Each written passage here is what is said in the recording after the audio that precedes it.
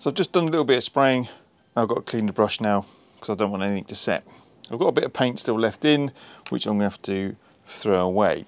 So first thing I'm going to do is I'm going to just put a small amount of isopropanol inside the actual bucket, just a couple of drops, just so that I can kind of swirl it around. Hopefully you can see in there there's a little bit in the bottom. I'm going to have to forfeit that and throw that away, so I'm just going to do that in here. Just going to pull that away. There's not a lot I could do about that. There's not point saving it. So now I've kind of got an empty-ish bucket. Next job I'm going to do is I'm going to put a bit of cleaner through it. I've got some of the cleaning fluid for the airbrush. So I've got some of this stuff here, this airbrush cleaner. So from what I understand, the best thing to do is put some gloves on, because this can get a little bit messy and it's an irritant on the skin as well. So I've poured some of the residue out, as you saw. I've got some still in the bottom. I'm just going to use this just to see if I can get some of that excess out before going any further. So that kind of gets rid of a fair amount of the excess. I'm going to use some of the cleaner that I've got in here. I'm going to put it into the bucket, like so. I'm now going to spray it into this, like so, to get something out through the needle, just to see if I can clean the needle up. Bit of air, pop it through. The other thing to do is you can obviously use your finger and blow through so it bubbles. As you see, it gets a bit messy. Helps blow back any paint through the needle, and you can get rid of the excess for the time being, like so. So next thing I'm going to do is I'm going to use a cotton bud and some more of the cleaner and just clean it as much as I can, sort of down where the needle is.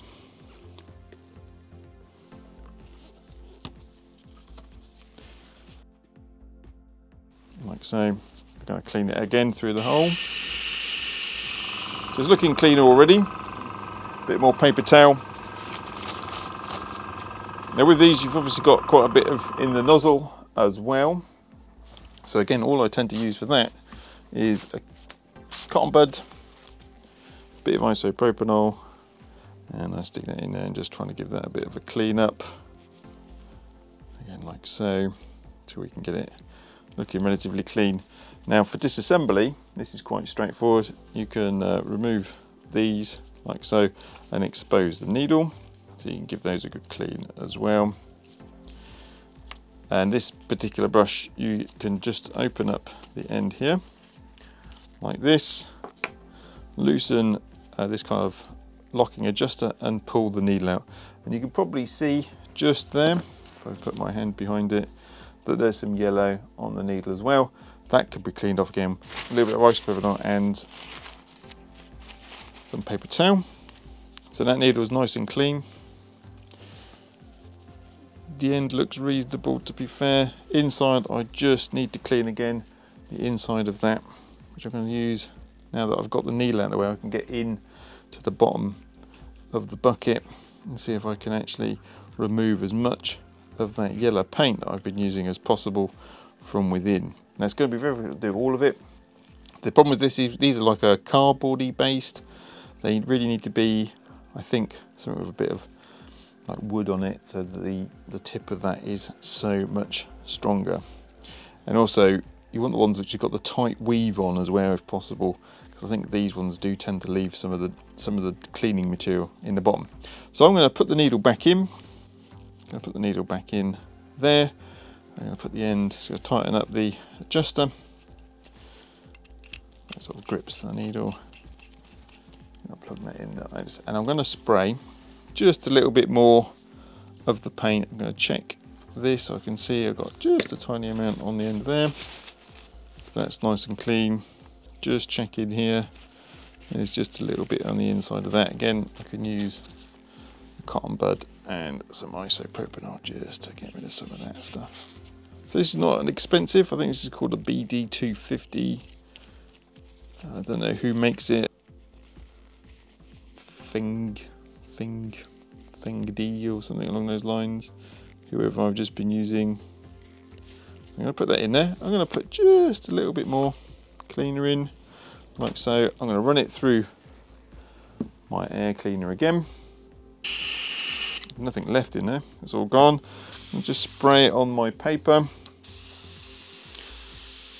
There's ever so small amount of colour just coming out. Hopefully it will disappear shortly. Put a little bit more in, just until I'll keep doing that until the colour kind of disappears from the nozzle. Last little bit, just a couple of drops. Last couple of drops. Hopefully I will now have no. You can see how much comes out of there. Hopefully you can see that it is now clean. There's nothing coming out which is yellow, apart from a little bit of wetness. I think that's just wetness on the tips. The bucket itself looks reasonably clean, I would say myself as well. There's just a little bit of colour down the bottom that is going to be quite difficult to get out, I think, but it doesn't seem to be impacting anything too much. I may just give it a little bit of a go once I get some of the sort of harder Q-tips or whatever you want to call them, cotton buds, just to sort of get that last remainder out. But cleaning the airbrush, quite a doddle. Hope that's of interest. Thanks for watching, and hit the subscribe, like and notification bells. Thanks again for watching. Bye for now.